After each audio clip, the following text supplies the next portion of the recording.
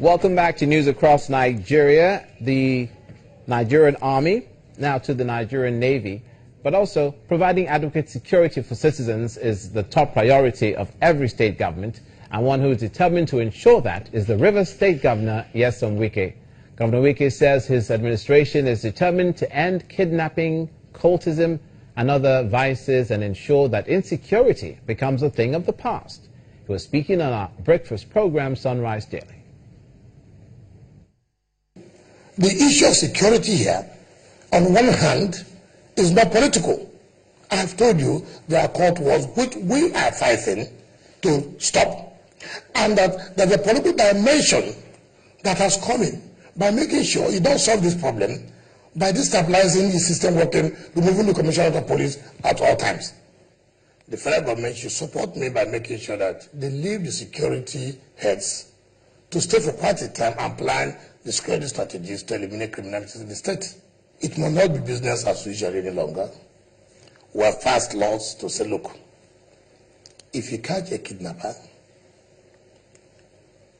we are not only going to make sure it's prosecuted, all the process in terms of housing and funding his banks will be all before they would all take the properties away. That in a way you're discouraging them. 2, go all out against the cultists. Go all out against the cultists. And that is why they can tell you, I don't know the state that will say that giving support to security agencies by River State. I challenge any state. And they can attest to it.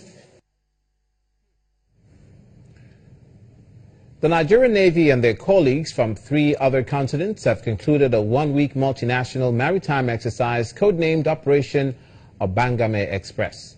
The exercise, according to the Nigerian Navy, is meant to improve security in the Gulf of Guinea and enhance cooperation between the Navy across African nations and beyond.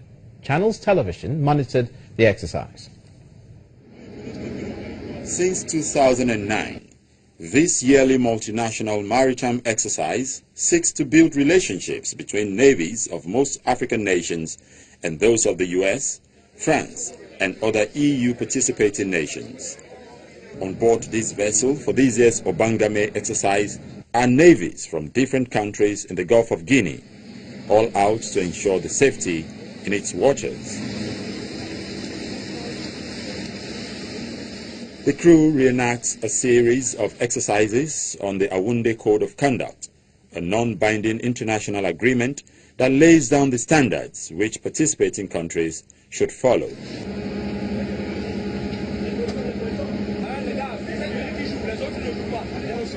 32 different nations and international organizations from 4 continents participated in the visit, search, arrest, rescue, seizure, maintenance, security, and surveillance exercises, including the tactical measures in reclaiming hijacked ships from pirates.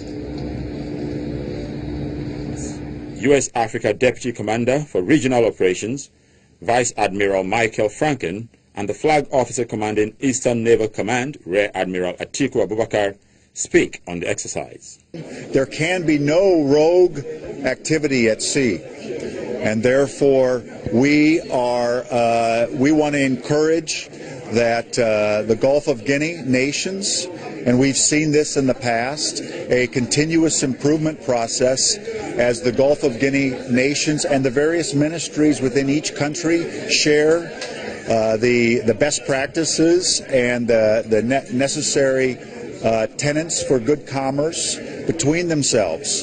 So the United States is only here as an international partner. We're developing our capacities, and it has come out very clearly during the exercise. Aside from that, it affords us to see how our equipments can operate, how equipments from other countries with Nigeria can operate together and be effective in provision of maritime security. For the men of the Nigerian Navy, more can still be achieved if more vessels are deployed. For now, we have bought houseboats in order to ensure that we have our men at choke points in the Niger Delta. So there's always we can easily react to any issue of piracy or kidnapping within the creeks. During the week-long exercise, 3 Nigerian ships, NNS Centenary, NNS Okpabana, and NNS Prosperity, and an helicopter participated. To the southwest now, and as the rainy season sets in, road construction at Oluyole Industrial Area in Oyo State is being accelerated to prevent flooding-related issues. The Permanent Secretary, Ministry of Works and Transport, Mr. Oyeshola Oyedele, says when completed, it will save the industries in the area and also increase productivity of the company. Industry needs to thrive. Fixing that road serves dual purpose. If industry thrives, they will pay their taxes to government, they will pay so many levies to government. The revenue coming to the government as in form of the IGR will increase.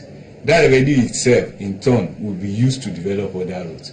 Government is not unmindful of roads that needs fixing. Oluyole Road is 5.8 kilometers in length. The width is 10 centimeters, but it adds the walkway, the drains. Then it's going to have street lights along the road. So put together, the width of the road is about 15 meters. Anyone that lives around that corridor will know that that particular bridge, whenever it rains, is always an Herculean task for the residents to get back to their home or to get out. And that's where we'll draw the curtains for this edition of News Across Nigeria, where we show and tell you what's happening across the 36 states of the Nigerian Federation and maybe in your neck of the woods. I'm Olumide Macaulay. See you again.